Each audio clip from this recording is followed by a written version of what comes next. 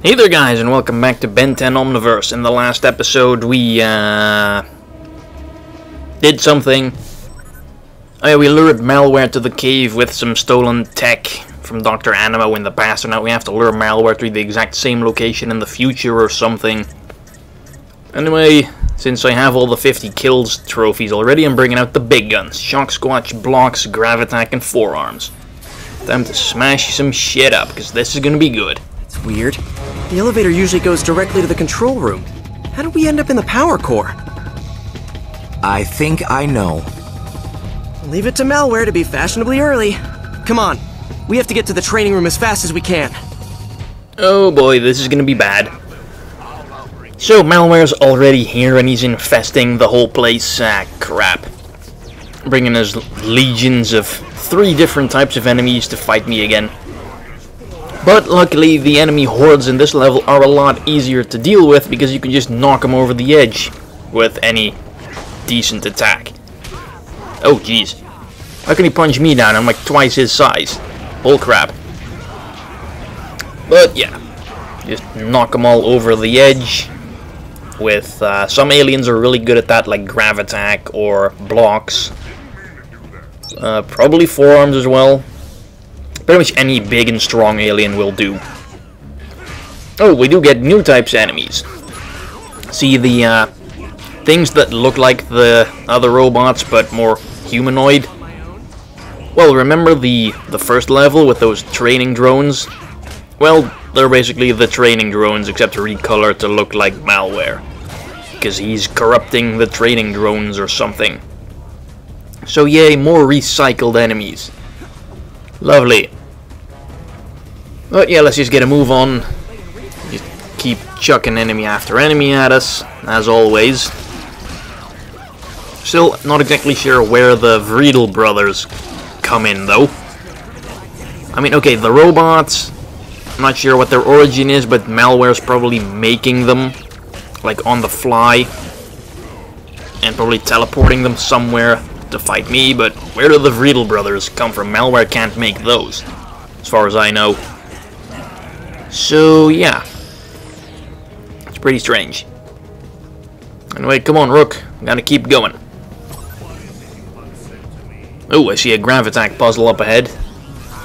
It's a good thing I have Gravitack in the selection already.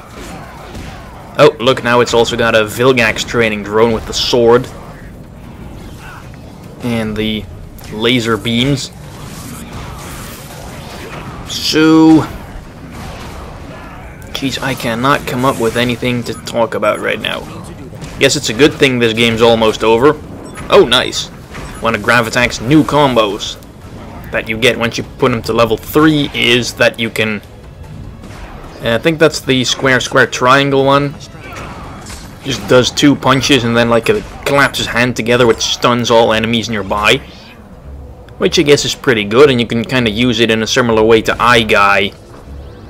Oh crap. I hope it's going to come back down. Yep, okay. Jeez, can you imagine if it didn't come back down? How screwed would I have been in that situation? Oh jeez. Damn it, Rook. Oh, he's not dead. Yet. Jeez. Just hold still. Oh, and Rook's dead. Okay, you know what? I think I know what this calls for. This calls for Arctiguana. Because anytime anything's going fast, freezing it somehow slows it down. Or just prevents it from moving altogether. And... okay, going up. There we go. Even though that should totally wreck the machinery if you try to force something to move when it's clearly frozen solid. But oh well. Oh, that was another new combo for Gravitack. Triangle, triangle, square. It's the double ground pound and then like a fist punch that knocks enemies flying. It sends them way back. So yeah, Gravitack's pretty much the ring out king in this game. And of course, also by far the strongest as far as damage goes, so there's really no reason to use anyone other than Gravitack at this point in the game. But still, just for the sake of variety, I will try to use a whole bunch of different aliens like Arctiguana Because he's also cheap as hell with his permanent freeze lock. Just punch, punch, freeze until they're dead. Might take a while because Arctic Iguana's not the strongest guy out there, but it'll get the job done. See, works every time. Though I do kind of wonder what the deal is with that breath, because he also does this breath attack as a part of his triangle combo, but that doesn't freeze enemies for some reason. Is that a glitch? Is it like a... Oh, really, Rook? An enemy falls over the edge, you grapple him. Yeah, that's a real smart thing to do. Grapple an enemy that's falling off a cliff. Alright, building bridges. Come on, there we go.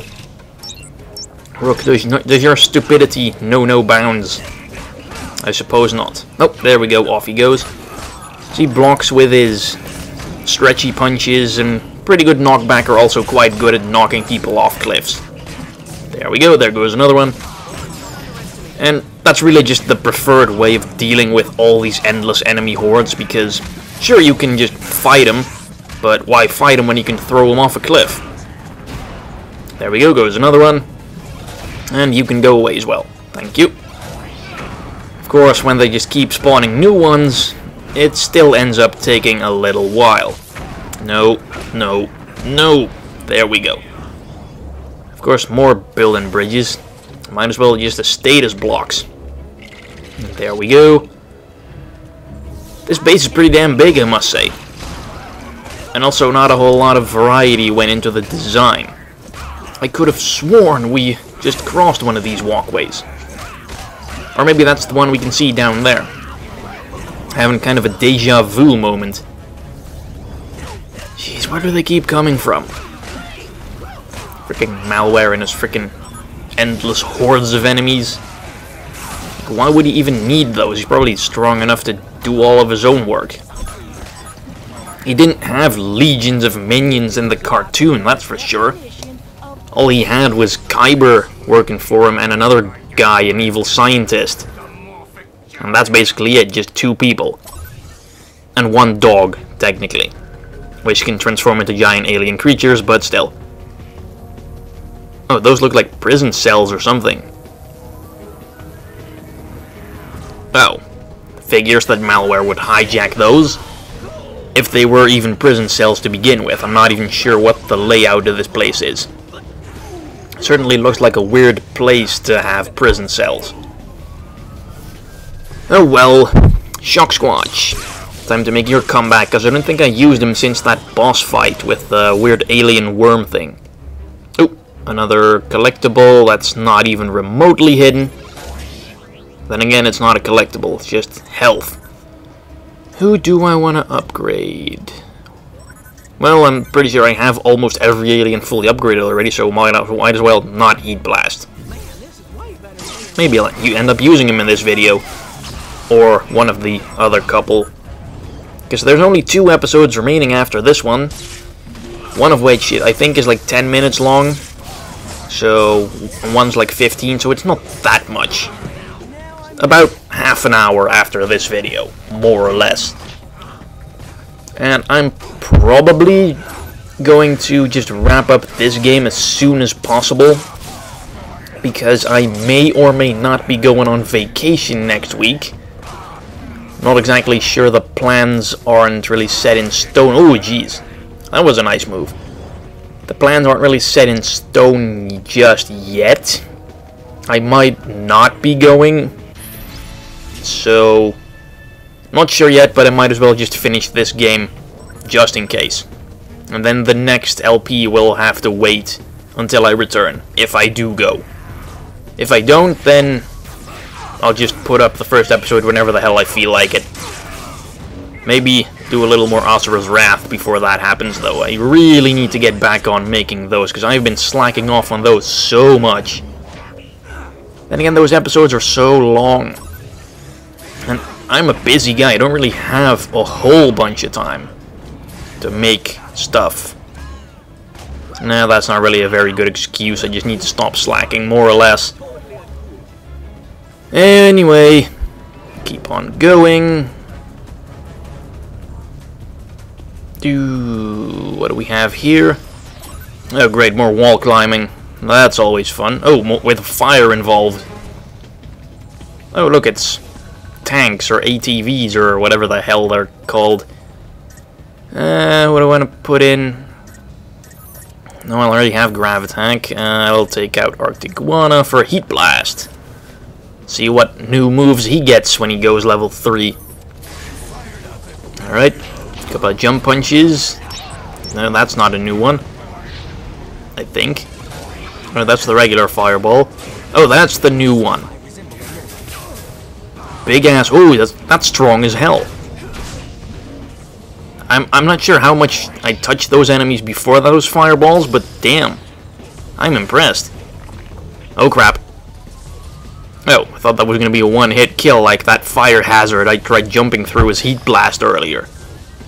Which was still completely ludicrous. How is Heat Blast harmed by fire?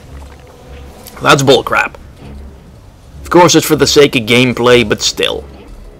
If all aliens play exactly the same, then what's the point of using any other one? Like, if Heat Blast's immune to fire, then you should switch to him whenever there's, like, fire hazards in your way. Silly gameplay designers, you have no idea how to make a good game. Because, really, this is not a good game. Not by any stretch of the imagination. It's a passable game. Mainly meant for fans of the show, I suppose. And even then, I'll admit I like this show. It's probably one of the highlights of what's on TV for kids these days. But damn, this game is so tedious. Also, Flaming Shoryuken. A little Street Fighter reference in there, nice. I'm not sure if it's actually called the Flaming Shoryuken or not, but that's what I'm gonna be calling it. I swear, it totally looks like one of Ken's super moves in like Street Fighter 3, I believe. No, I don't play Street Fighter 3, I'm subscribed to this channel, this guy who plays a whole bunch of fighting games. Because I do like fighting games, I suppose, I'm just not good at them at all. I have no sense of timing for the combos and stuff, and complicated button inputs. Which is why I'm only really good at Smash Brothers. And to a certain extent PlayStation All-Stars Battle Royale, because that's not exactly a hard fighting game either. If you can even really call it a fighting game, it's more of a party fighter. Not exactly sure how the sub-genres are defined there, but I'd say PlayStation All-Stars ain't on the exact same level as, say, Street Fighter or Mortal Kombat or Tekken or whatever. Anyway, another freaking walkway that looks exactly the same with exactly the same prison-looking thingamajiggies. Yeah, this level is probably the least imaginative one of the bunch. Another collectible, though. Okay, I'll take that, I suppose. 3 more. So either I missed a couple, or there's like 3 more hidden in this level, which I don't really see happening. Because that would mean that there's like 1/3, almost 1/3 of the total health collectibles is in this level. That'd be pretty weird. Usually they're spread out a little bit better. Oh well. Fire Punch. Let's see, Heat Blast is pretty good. He's small, not really that big of a target.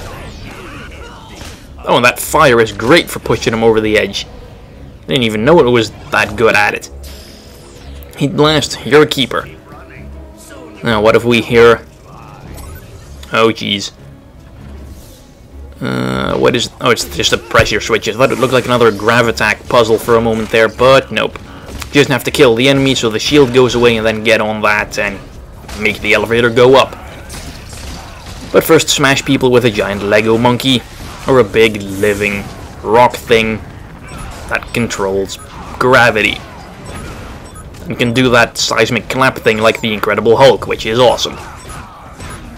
Now I wonder who'd win in a fight, Gravitack or the Hulk? I know they're probably about the same size. And, well, the Hulk is probably stronger, but Gravitack's got the gravity powers, so... Oh, saving. Did I upgrade all of the... Yep, Okay, that's all the aliens at level 3. So, yeah. If you're a trophy hunter, and you're looking for an easy platinum trophy to get, then this game is also pretty good for that purpose.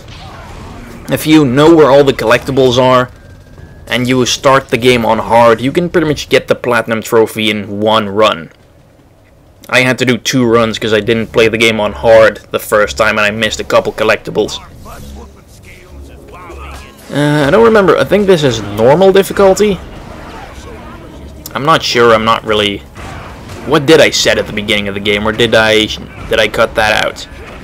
Because I usually do that to masquerade the fact that I'm usually playing all these games on the easiest difficulty just for the sake of convenience. Though I did, when I played Starhawk the other day, I think I kept it on normal. Because it gave you a trophy for beating the game on normal or something, and not for beating it on easy, and I'm a big trophy whore. So, it wasn't that challenging on normal. Then again, there were like 2 difficulties that were higher than that, so it's probably pretty hard on those. Anyway, almost there yet. There's a Cannonbolt puzzle here, so I'm gonna have to put him back into the active group of 4 after this, because I have Shock Squatch, I think Heat Blast, Grav Attack, and Blocks. So, no Cannonbolt there. Though Blocks should be able to do that puzzle as well, because, come on, he can transform himself into anything, so why not into a perfect round Lego ball? Makes no sense, really, when you come to think about it. I could put Grav Attack out for a bit. Maybe I'll just put him back in right after this puzzle, though. Because he is my go-to guy. Alright, things get moving. Or not. Let's see, this one needs to go like that. And that one. Rook, you're not really helping here. Anyway, that's a wrap. Gotta move on. Did I miss anything here? Just check for collectibles real quick, because I still need 4 to max out everything. So I'm gonna remain vigilant. And how is that little lever stopping me? That's just stupid. Anyway, what have we here? A sign of a kitty that's been corrupted by malware. Really? Oh well. Tediousness is really starting to set in this game now. I mean, damn. I have rarely played a game that's as tedious as this one. I mean, it's just not good game design. You're supposed to make it so that people don't get bored playing the game. But I guess the people who made this didn't really get the memo. Then again, I doubt they're like a high-profile game developer. I think pretty much all... I'm not sure who made this game, but I believe that all they make are like cartoon game adaptations or something. I think they did one for like Generator Rex or Adventure Time or something. And they're probably just as awful as this game. Just die, stupid robots. Oh, I can't wait until this is over and I can start playing a really good game again. Because I do have a couple games planned that are pretty freaking amazing.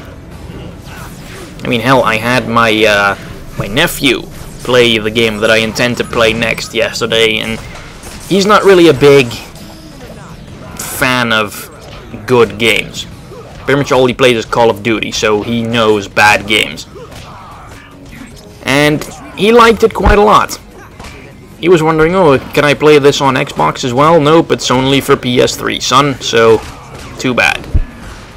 I have to buy the superior console to play that game. Yes, I just said PS3 superior.